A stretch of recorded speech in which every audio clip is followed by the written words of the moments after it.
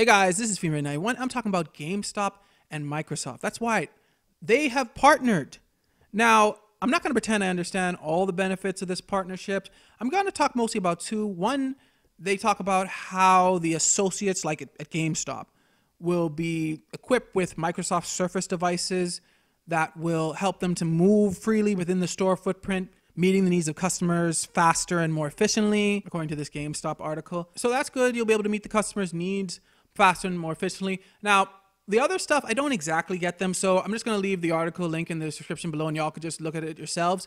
But one thing here is that they will include is that GameStop has expanded its Xbox family of product offerings to include Xbox All Access, according to the article, which provides an Xbox console and 24 months of Xbox Game Pass Ultimate to players with no upfront cost. GameStop and Microsoft will both benefit from the customer acquisition and lifetime revenue value of each gamer brought into the Xbox ecosystem. So basically, it means that Microsoft and GameStop will both share the profit from the Xbox All Access program, which is just where you pay monthly for your Xbox Series console, and then you get 24 months of Xbox Game Pass Ultimate as well.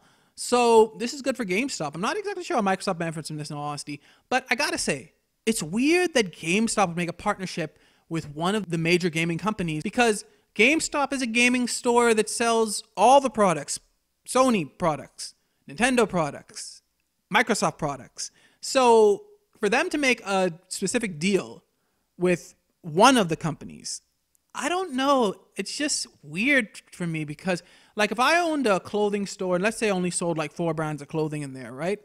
If to make a deal with one brand, that would just be weird. I'm not going to say anything else about that point other than it's weird. But what do you guys think about this partnership? Do you guys think this really benefits both Microsoft and GameStop? I mean, to me, it seems to benefit GameStop. I'm not exactly sure how this is going to benefit Microsoft. But what do you guys think about this partnership between GameStop and Microsoft? Let me know in the comments below. Thanks for watching, like, share, and subscribe, and God bless you all.